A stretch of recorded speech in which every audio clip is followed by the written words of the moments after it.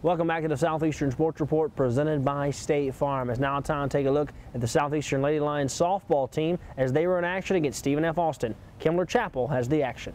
Southeastern Louisiana softball team returning to North Oak Park, hosting Stephen F. Austin for a Southland Conference series. Early on, Spencer Atkinson gets it out of a jam, forcing a pop-up to Megan Moore.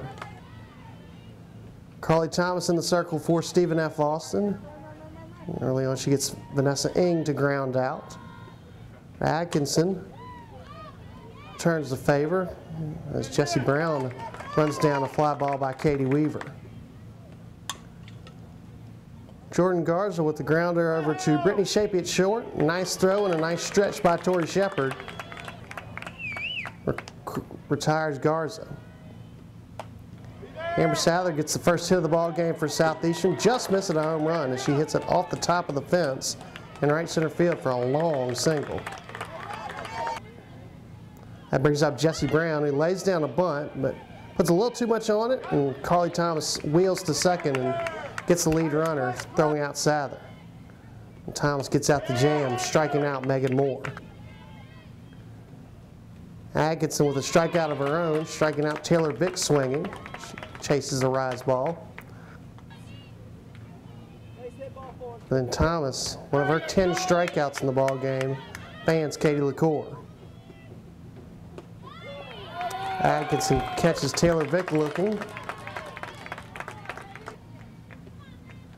and then forces Lindsey Campbell to ground out to Megan McCollum with an easy flip over to Tori Shepard. Amber Sadler gives this one a ride, but Hamilton runs it down and left, and SFA takes the lead here in the fifth. Two-run single by Katie Weaver as Shaylee Day slides around the tag for a 2-0 lead.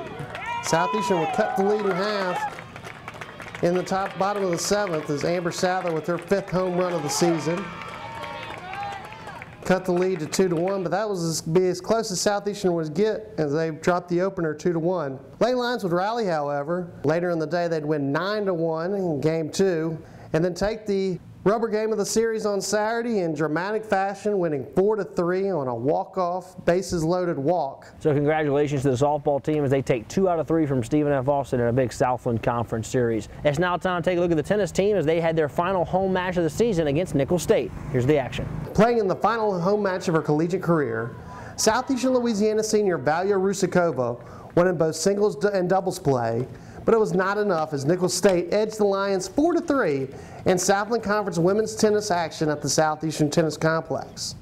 The Lions fell to 14-6 overall and 6-5 in league play with the loss. The visiting Colonels ran their record of 15-7 overall, including 8-4 in Southland Conference action. In doubles play, Rusakova and sophomore Renee Villarreal cruised to an 8-1 victory on the #1 court.